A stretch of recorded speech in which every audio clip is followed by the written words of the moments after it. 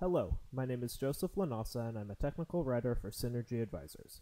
Today I'd like to show you how Microsoft Rights Management Services, or Microsoft RMS, integrates with Microsoft SharePoint to protect data at rest. Organizations use SharePoint as a single location to store, share, and collaborate on documents. Microsoft RMS can integrate with SharePoint and SharePoint Online to provide automatic and location-based RMS protection. This means that you can configure specific document libraries and document lists to automatically apply RMS protection to a document upon download. This integration eliminates reliance on the end user to manually apply protection. Documents that have been previously protected by SharePoint have their protection stripped upon upload and are then stored in clear text to enable searching and indexing. SharePoint 2013 and SharePoint Online supports Microsoft Office, XPS, and PDF file formats. Support for additional file formats is provided by third-party partners. You will need an Information Rights Management enabled PDF reader such as Foxit Reader to view RMS protected PDF files. So how does SharePoint Information Rights Management work? First, the user uploads a document to a protected document library. Unprotected documents are stored in plain text. If the document has been previously protected by SharePoint, its protection is stripped and it is also stored in plain text. This enables the documents to be accessed for searching and indexing. Then, another user with access to the document library requests the document. SharePoint validates that the user is authorized and then applies RMS protection to the document based on the permissions that have been assigned to the user in the SharePoint library. SharePoint then sends the protected document to the user. The user is able to open and use the document according to the permissions he or she has been granted. Now I'd like to demonstrate this to you.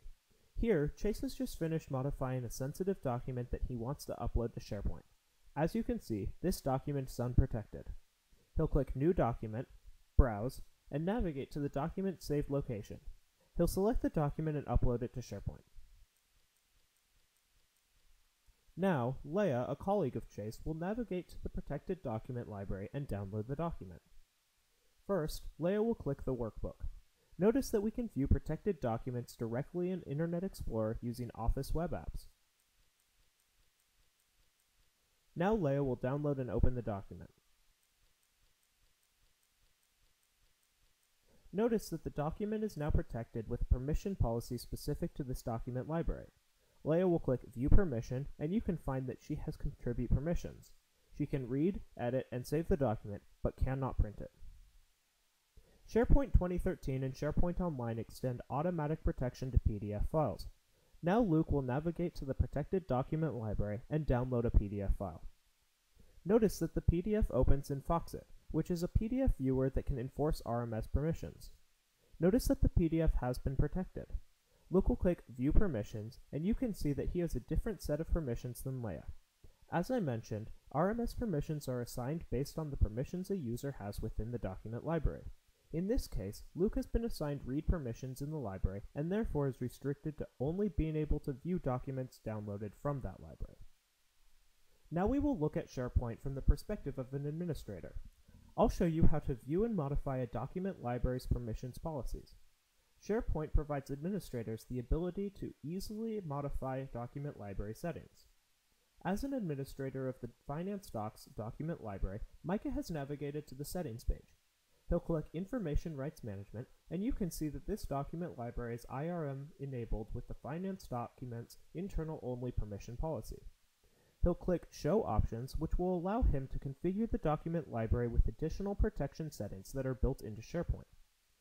He can prevent users from uploading documents that do not support IRM, prevent users from accessing documents in a web browser using Office web apps, force users to provide credentials every X days, and enable group protection.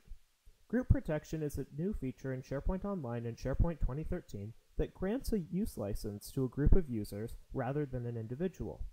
This enables a stronger collaboration experience as a user can download content, edit it, and then send it directly to another member of the group to access.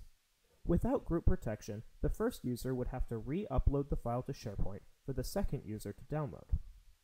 Now Michael will click the back arrow and click Permissions for this document library. This brings up the list of users authorized to access the Finance Docs document library. Here, we can confirm that Chase has edit permissions, Leah has contribute permissions, and Luke has read permissions. I've just demonstrated how you can use Microsoft SharePoint and Microsoft RMS integration to protect documents at rest in sensitive document libraries.